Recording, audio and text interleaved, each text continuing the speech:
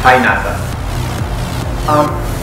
When we decided to participate in the Space App Challenge, we wanted to find a challenge that was not just any regular challenge, but also the one that could cause a social impact. When we were looking at all the challenges, we found one that was a virtual mentor. This challenge was challenging enough since one of the requirements was for the mentor and the mentee to communicate. With this, we had to create a platform from the ground up. This was the real-time platform. This platform allows the mentor and mentee to always be in touch in real time. When the mentor posts a lesson, when the mentor posts a meeting, when the mentor requests a chat with a mentee, the mentee needs to be communicated, needs to know.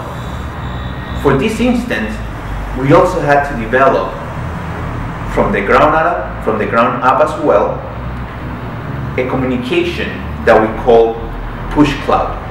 The push cloud allows the mentor seamlessly to send notifications to the mentee when a meeting is created, when a chat is delivered, and also notify the mentee that the action is happening. When the mentee sends a chat, it opens it, starts typing, sends the chat, the mentor receives a notification via the push cloud service that we created.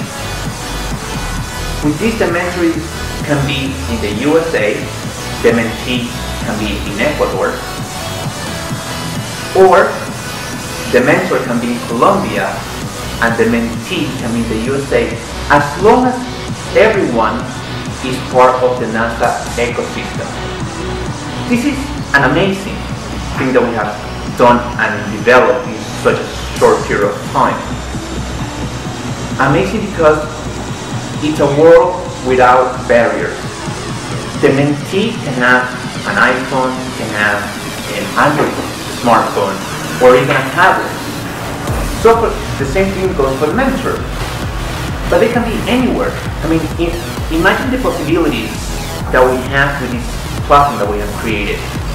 NASA not only needs and can focus on students within the USA, they can go abroad borders and go to students in developing countries and getting interested in what NASA has